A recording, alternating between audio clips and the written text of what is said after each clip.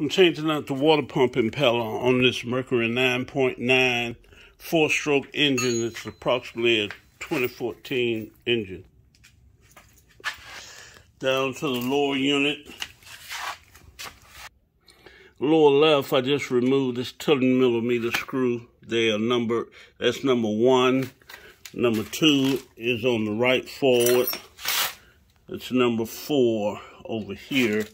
And this one says WASH, which is wash. I guess that's number 3.